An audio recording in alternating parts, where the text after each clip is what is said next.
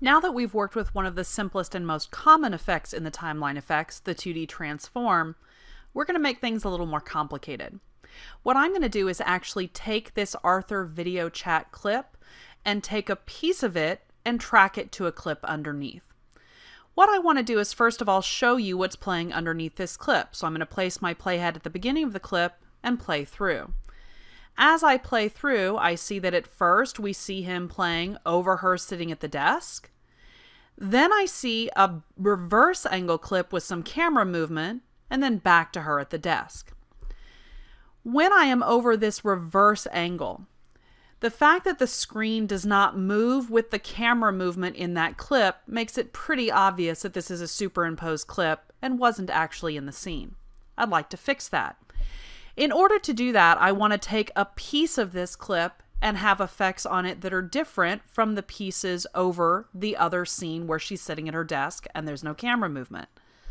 In this lesson, we're going to quickly set up having a piece of the clip that's separate, and then in the next couple of lessons, we're going to take care of that tracking effect. What I want to show you is a quick workflow in the timeline for taking a clip and snipping a piece of it off based on edit points in another track.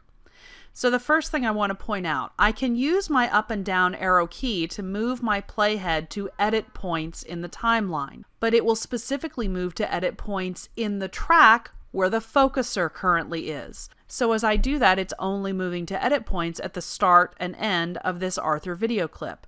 But I want to quickly move my playhead to this edit point in track 1. To do that, I just hit my page down key to move the focuser, then either my up or down arrow key, depending on where my playhead is, to go to that edit point. I now want to cut an edit in the Arthur clip right where the playhead is. So I'm going to hit page up. Now my focuser is on the right clip and my playhead is right at that edit point. The keyboard shortcut for cutting an edit in a clip is Control V. I now have an edit point in this Arthur clip at the same spot as where this other edit point was in track 1.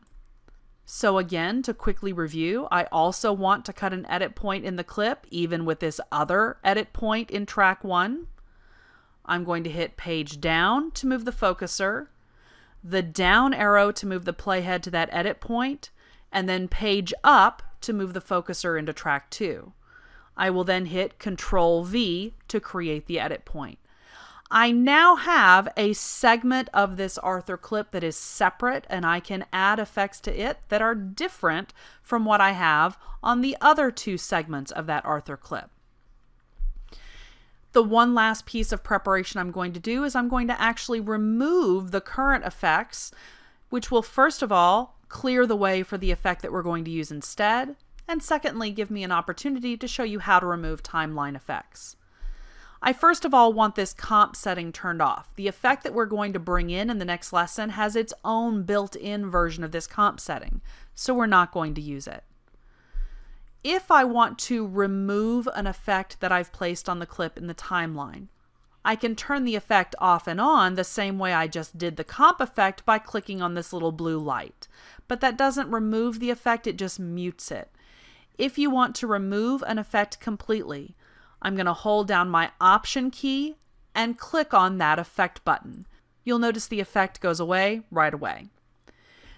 We saw this earlier where I could Option click a value field to reset it to its default. Similarly, I can Option click an effect to remove it. We now have this section of clip that is now clipped off and ready to be dealt with separately and has no effects applied, so it's a blank slate waiting for the effect we're going to apply in the next lesson.